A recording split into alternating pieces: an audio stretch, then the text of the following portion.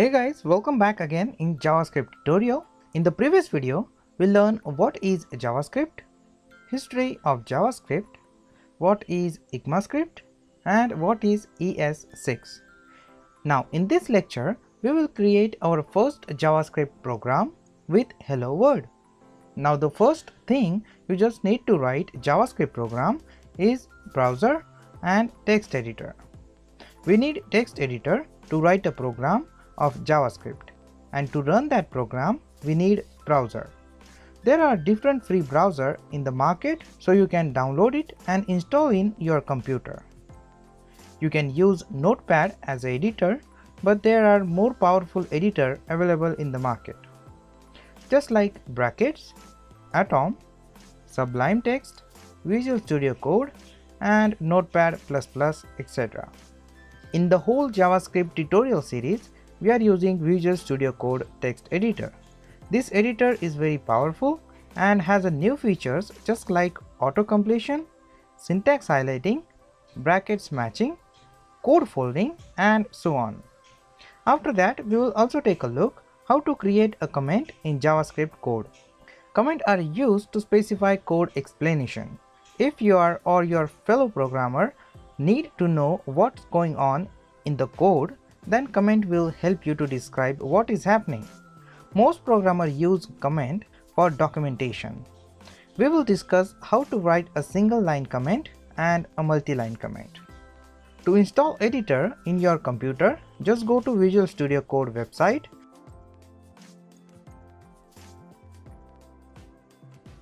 and from here download the Visual Studio Code as per your system. I am using Windows 7, so I will download the 64-bit version. I already downloaded and installed it in my computer, so now you just need to download and install this Visual Studio Code in your computer. After installation, open Visual Studio Code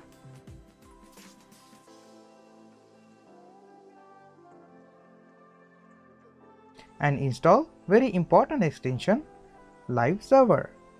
To see live result of your project, this extension is very helpful. So just go to Extension tab from here and search for Live Server.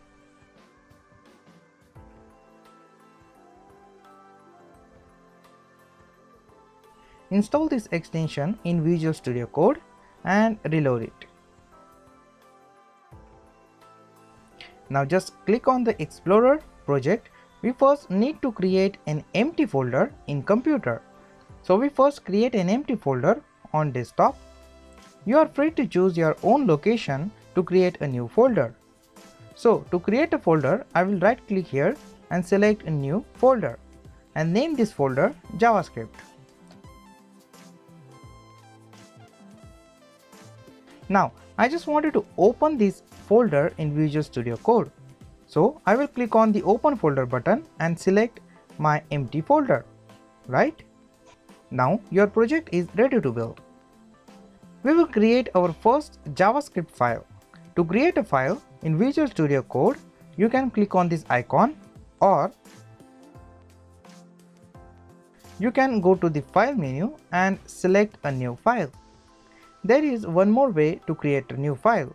Just right click in the Explorer and select new file, but I will choose the first method to create a new file.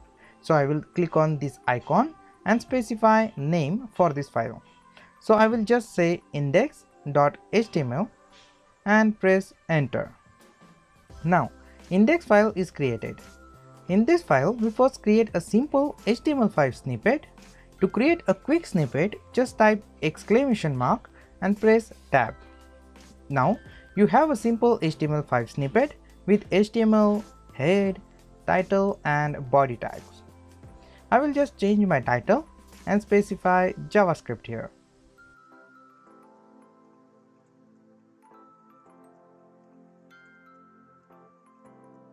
To insert a content in the HTML document, we specify element in the body tag. The same way JavaScript works, but you can specify JavaScript in the head also. But this is not recommended to use a JavaScript in the head because JavaScript will execute before the document object model.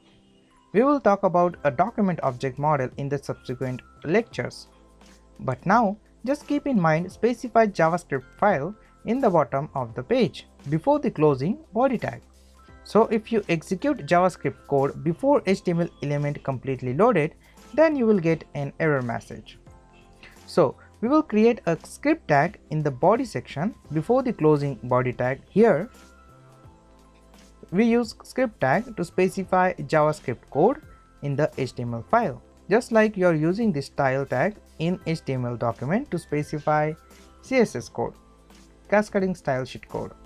Using script, you tell the browser that this is script tag and I am inserting a JavaScript code inside of this script tag. So the browser will take this code as JavaScript code. Now to print a message on console, we will write in the script tag console.log, and in the parentheses we specify a message which we wanted to display. So in the parentheses we specify double quotes. To tell the browser this is a string, we use double quotes. You can use single quote also to specify a string. Console.log is a function that print a message on the console.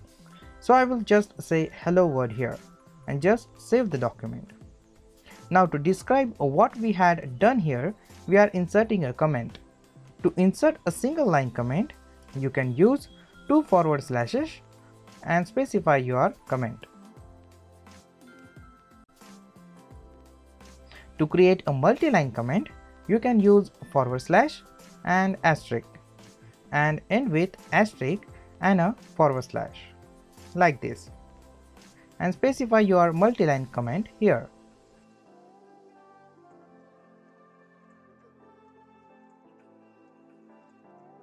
Now to execute this file, right click on the HTML file and select open with live server.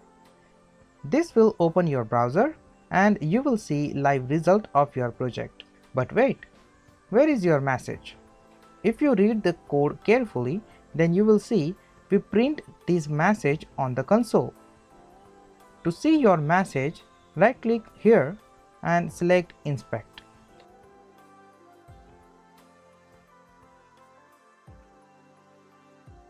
Now on the right side of the screen, you will see the element tab.